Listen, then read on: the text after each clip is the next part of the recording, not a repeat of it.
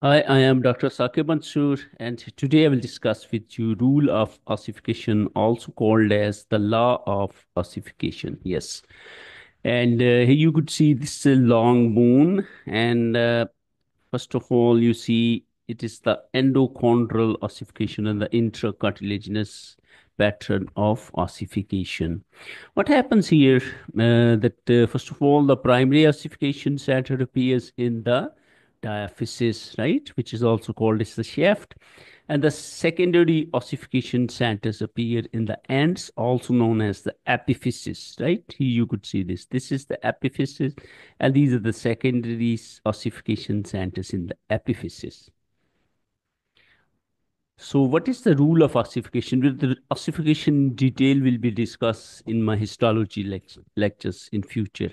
It has been seen that long bones of body get ossified in accord with a general rule of ossification. This rule implies that end of a long bone that develops from first appearing secondary center of ossification get fused with diaphysis later than other epiphysis.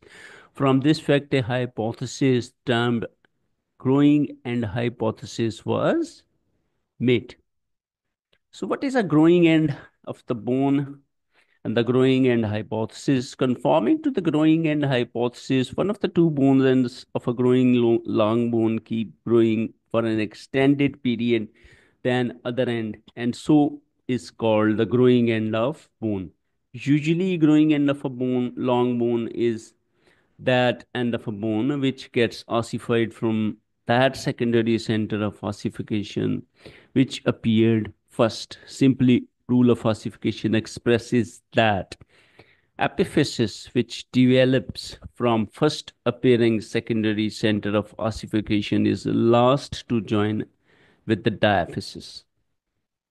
So the rule of ossification, right? So short lecture.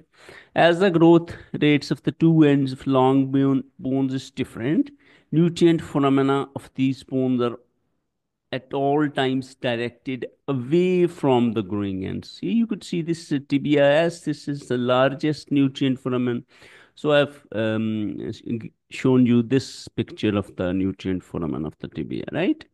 In upper limb, the upper end of the humerus and the lower ends of the ulna are the growing ends, while in the lower limb, upper end of the tibia and lower end of the femur are the growing ends. So, since the nutrient phenomena of long bones are directed away from growing ends, the nutrient phenomena of humerus runs in a downward way, while nutrient phenomena of radius and ulna run upwards.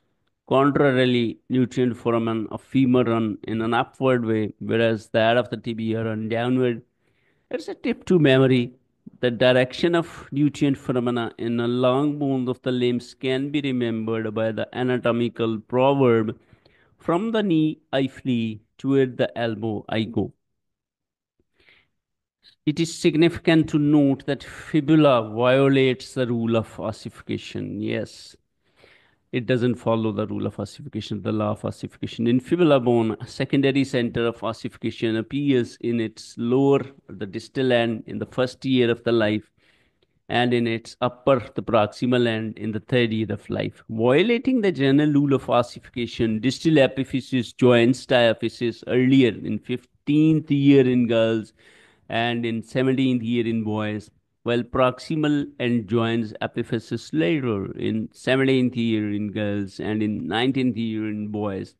As a result, the nutrient foramen of fibula is directed upwards and does not flee from the knee. So this is, you could see this, this is the bone fibula, right? So this is the various aspects discussed with every bone of the body in my lectures previously. You can go back there and watch the fibula anatomy as well. So thank you very much for watching my video. Please do subscribe to support my channel, and don't forget to put a comment down below my videos after liking and sharing. Thank you very much.